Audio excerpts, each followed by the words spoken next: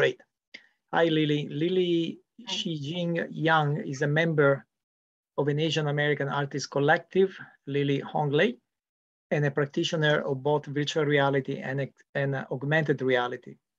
But as we will hear from her, at the same time, she's striving to emphasize the issues of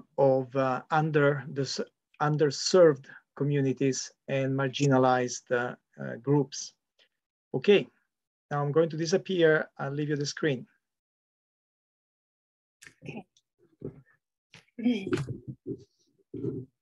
All yours. Okay. Hello, everyone. I'm Lily.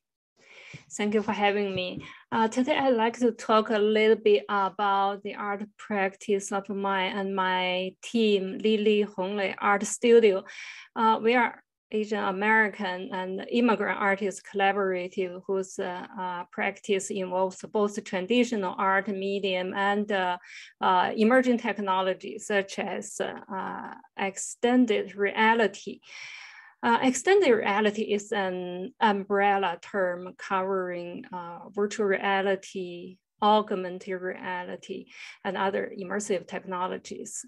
In our work, we are AR, traditional art medium, and physical spaces are often intermingled and inseparable. Let's just start from the projects integrating traditional art form with target-based augmented reality. The first work I'd like to share with you is Shadow Play, Tales of Urbanization in China. This project combines painting, shadow puppetry motif, augmented reality and virtual reality to illustrate the social transformation brought about by the turbulent urbanization process in China over the past 30 years. Let's take a look.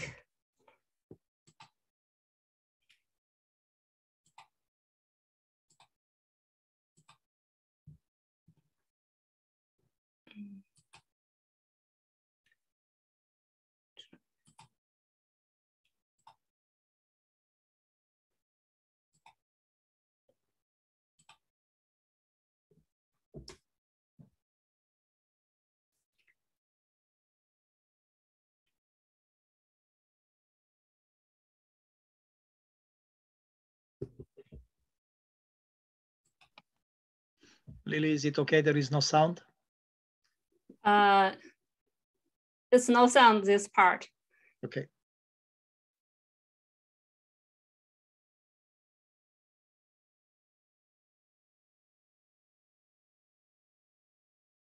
We are very much inspired by the folk art from East Asia. This project very much inspired by the traditional shadow puppetry.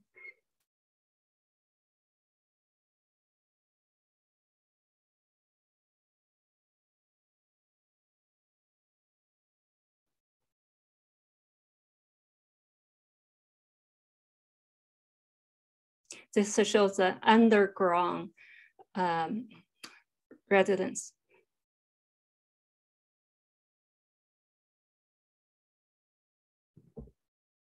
Okay, this is just a few clips from the shadow play projects.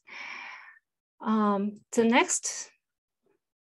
next work I'd like to share with you is the Sunken Garden. And this art project highlights the endangered species in New York State. Similarly, it also integrates oil painting with augmented reality on mobile phone and animations. Let's take a quick look.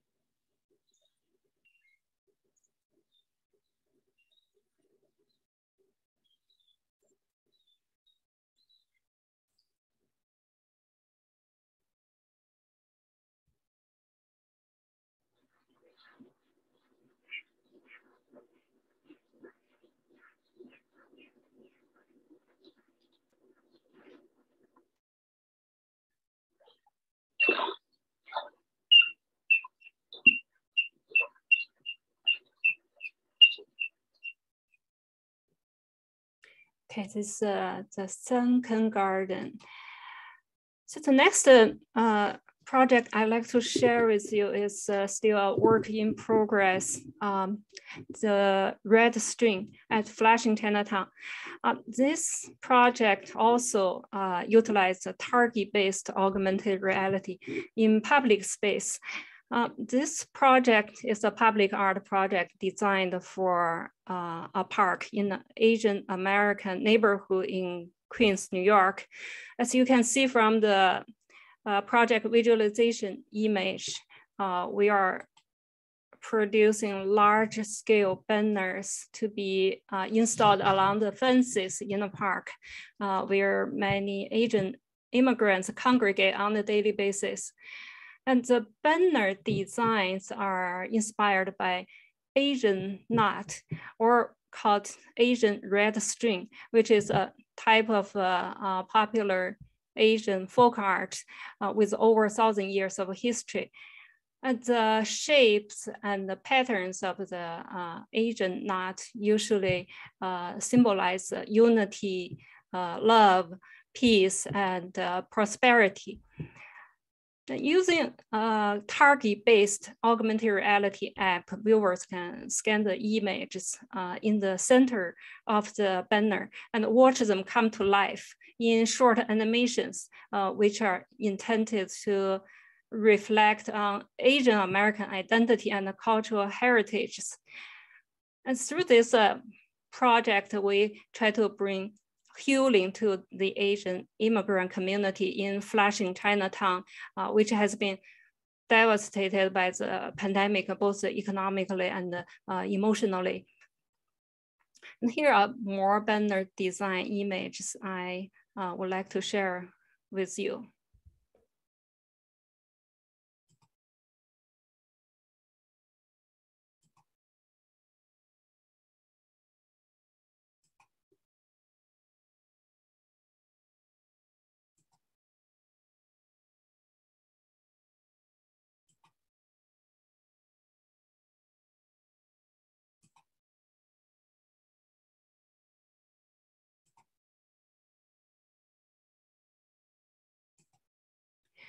Okay, I'd like to give a little bit explanation about the target-based AR, or we call it the marker-based AR, demonstrated by the last 3 projects.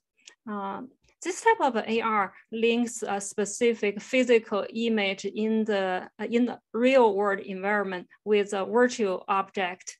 And through an AR app, the virtual object, either a 3D model, animated image, or a video, can be superimposed onto the target image. So viewers, they need to use their mobile phone camera to scan the target for image recognition in order to perceive the augmented reality.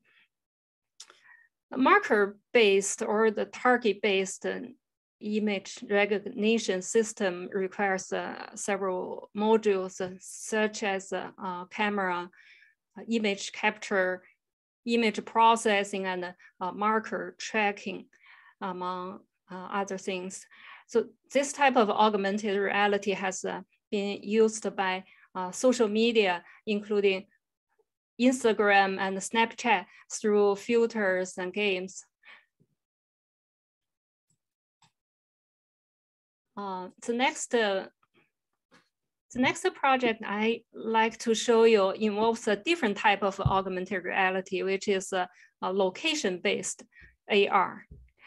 The Butterfly Lovers AR at Times Square is a site-specific AR project that has been installed at the heart of New York City.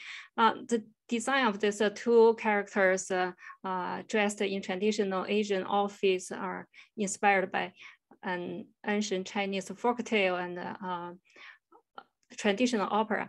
So through an AR app on the mobile phone, viewers can see the Butterfly Lovers image being superimposed on Times Square landscape. In this work, we intend to visualize the Asian American cultural identity by creating the contrast between the augmented reality and the physical environment.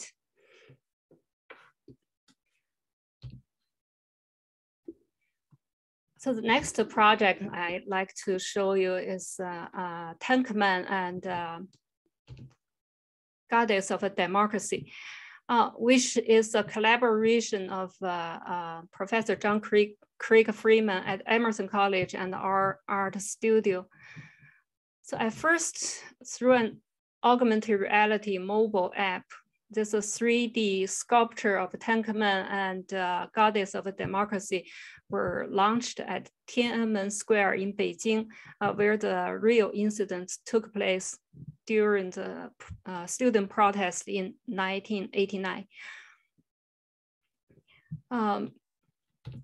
On this image, you can see on the left side, it's a photo of the actual statue of a Goddess of Democracy, which was created by Chinese students during the protest in 1989. And in the middle and the right side are the images of the digital sculpture recreated by Professor John Craig Freeman. And these two virtual sculptures have been installed around the world, including this one. It's actually in San Francisco, in front of art gallery. And this is a view of inside the gallery space, the Goddess of Democracy AR. So let me give a little bit explanation about the location-based augmented reality. Location-based augmented reality aims at the fusion of the 3D object with a physical space where the user is located. And this technology uses the location and sensor of a smart device to position the virtual object at the desired location. And this type of AR technology reads the data in real time using the camera, GPS, and compass. A very popular example of the location-based AR, of course, is the smartphone game Pokemon Go. So besides the version of location-based AR, I also want to share the two virtual sculpture, Tankman and Goddess of Democracy, as an immersive VR experience. Let me play a video clip of the metaverse environment with this two virtual sculpture. It's called Land of Illusions.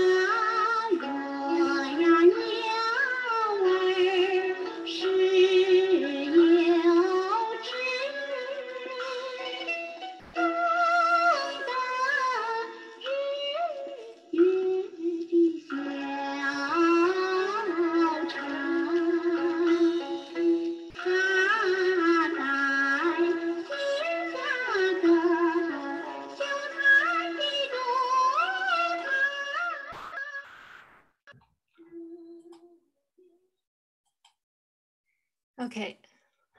The virtual reality environment you just watched is created by our art studio, and it's currently open to the public on Sensor, which is a metaverse. In other words, a virtual world running on the Windows system. Everybody can visit the space on the internet. And I'd like to add a note about why we make the VR version of the virtual sculptures. Some viewers here might remember the news about that on the last Christmas Day, several universities in Hong Kong dismantled and removed artworks from their campuses, including Goddess of Democracy, commemorating the Tiananmen massacre in 1989, in an attempt to further erase that part of history. Responding to their action, we launched a presentation of both virtual sculptures in the metaverse. Through the internet and VR headset, people can have permanent access to the Tank Man and the Goddess of Democracy. These stunning digital sculptures created by Professor John Craig Freeman. In Freeman's words, the online virtual world or metaverse can be considered a public space where artists can intervene. Last but not least, I'd like to emphasize that the extended reality is also a great place for artist collaborations. Last year, we had the honor to work with some wonderful media artists, such as Joanne Green, Lily Pascal, John Craig Freeman, and the curator He Li at Duke University to launch a group exhibition themed around art and nature. I would like to play a video documentation of this immersive installation in the metaverse as a conclusion of my presentation. It's called Art Community Garden.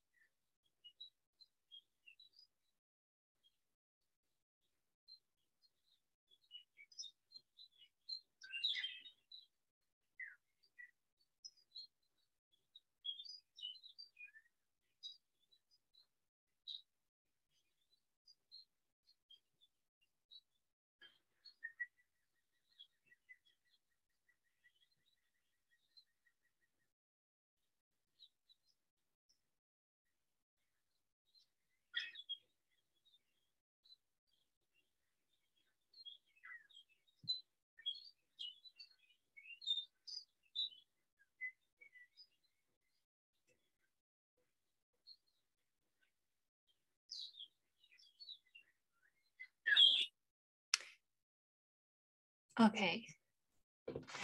Yeah, that's my presentation.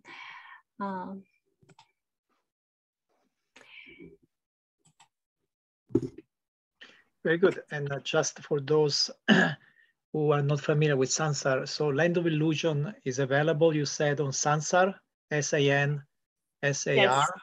And I assume you need a headset to enjoy. You have to install Sansar and you need a headset, right? Not really. You can experience that metaverse either on a PC, computer, or through the VR headset. Oh. On the desktop, it's totally good. That's called Sansar. Yeah. Excellent. Okay. So how much does, so first of all, what is, I keep asking this to anybody who works on new technologies, what's the reaction from the audience? How does the audience, because see, to enjoy these things, you need to be a little tech savvy, right? Or at least tech friendly. It's much easier to just look at the painting and decide I like it or not. So what's the reaction of the audience when you do this more complicated way of artworks? Actually, it's not necessarily to be complex. I don't define myself, I don't consider myself a techie person. I have a background in fine arts, in painting. Basically, I just pick up the technology in the most intuitive way. Basically, we right now can scan the QR code with our phone and directly download the AR, augmented reality, on our phone.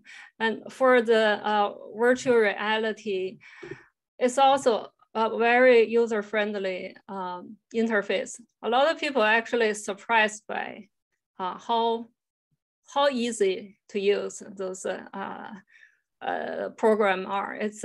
It doesn't require any technology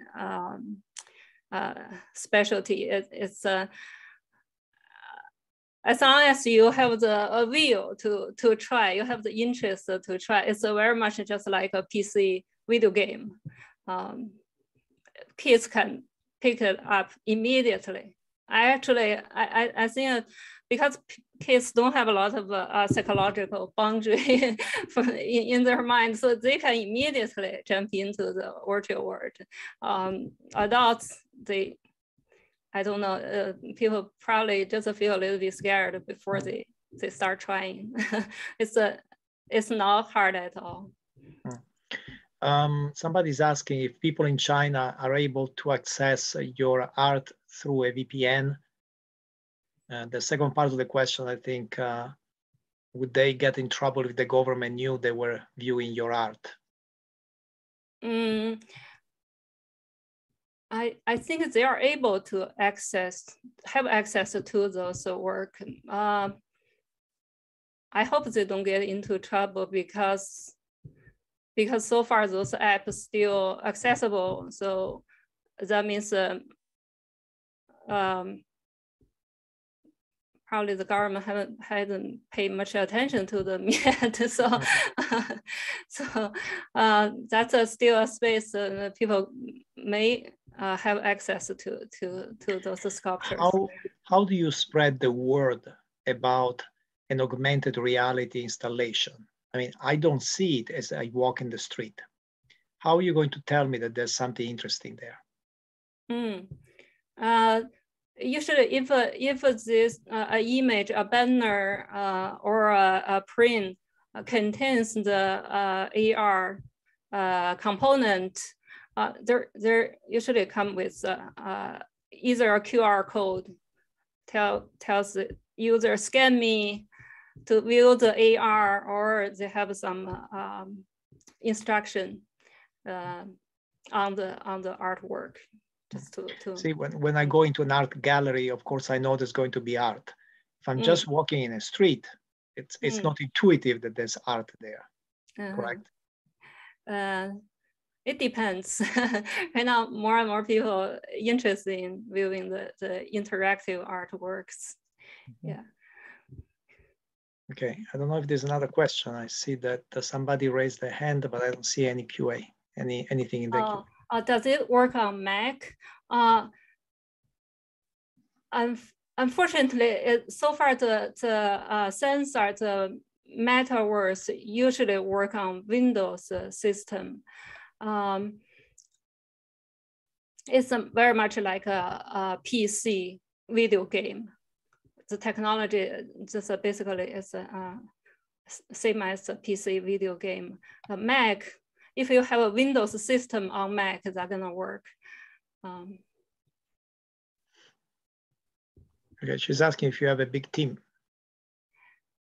we have a small team, but we have a lot of collaborations with different artists. Yeah, I enjoy the collaboration in the metaverse. That's a great experience. You have the real-time interaction and the real-time communication, and you build things together. It's very much like building a world with other artists together. It's such an immersive experience. Okay, great. I think this is actually a very good way for those who are not familiar with these new technologies. Just go to Sansar, download Sansar, install it on Windows, and just yeah, it's called the Land of Illusion, and another project called the Art Community Garden. Yeah, that's two different experiences. It is a Art Community Garden. Yeah, you can feel free to explore these two spaces. It's open to everybody.